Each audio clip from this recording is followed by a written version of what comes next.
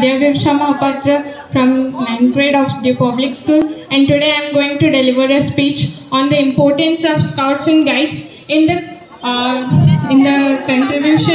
contribution of our nation.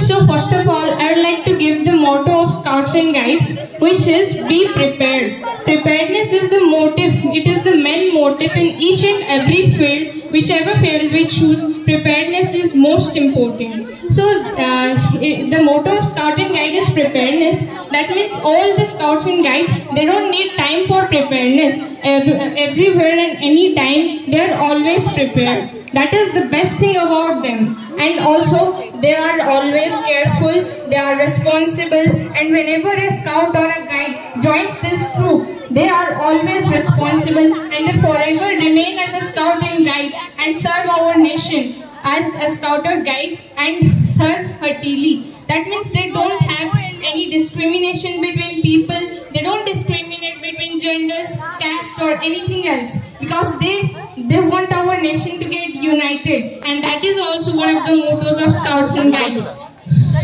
And we the Scouts and Guides, we promise to build our nation a developed and a better one. We contribute to the whole world as a brotherhood, and there is a brotherhood between each and every person. None of us has a sense of discrimination between us. So whenever we join this troop of Scouts and Guides, we get to learn all these things which are very helpful for the development of our nation. We are being built strong, we are being educated and also united in this group. So that's why this Scouts and Guide group is very much important for the development of our nation. Whenever we have any problems being faced by our nation, Scouts and Guides are always there to help us, and they will always be helping us.